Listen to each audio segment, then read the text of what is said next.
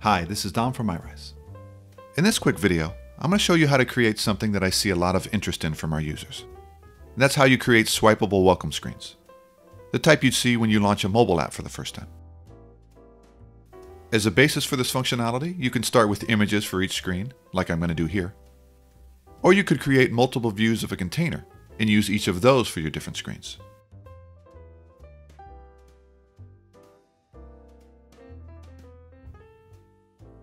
So to start, I'm going to drop an image on the screen.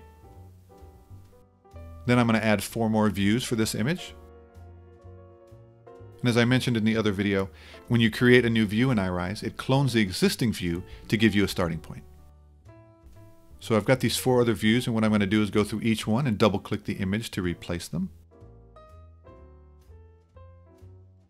So now we've got a view stack with all of our images. And what we want to do is create some functionality so that we can swipe left and right through them. So let's go to the first view. We'll select the image and add an action. And instead of the default click trigger, we're going to scroll down to the touch events and we're going to select swipe left. And then for the action that we want the swipe left to trigger, we want to select switch views. We'll click next, and then we want to select the view stack that we're going to target. We'll use our target icon to do that. And once we do, the views dropdown is going to be populated with all the views in that view stack. So let's select the view we want to show and we swipe left. And just a reminder that you can rename each view in the outline panel. So if the names aren't intuitive, you might want to rename them. So to make this action realistic, we'll want to add a push effect. And we'll need to choose a direction for the effect. Now the way I remember this is that you want the hide direction to correspond to the swipe direction you've already chosen. In this example, we're swiping left, so we'll want to choose left for hide here.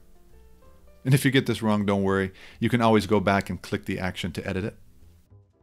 And now that we've added a swipe left action for the first panel, let's go ahead and add a swipe right action for the second panel. So we'll add the action, select swipe right, we'll pick our view,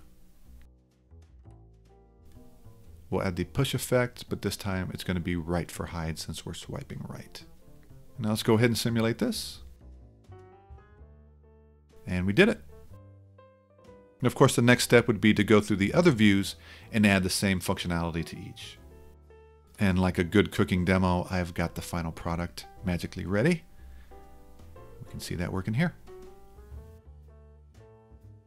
Now, one of the reasons I picked this example to show you is not only because it's a really popular feature that people like to build, but because this very same process, tweaked and tuned a little bit, can be used in lots of other places in your mobile sims.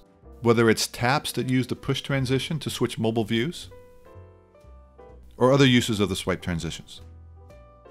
On this page, I've added a swipe right and a swipe left action to the top bar, and what that does is it shows and hides the side menu view. It's just a great combo of functionality because once you understand how to use it, like hopefully you do now, the sky and your creativity is the limit. So as always, I thank you for watching and take care.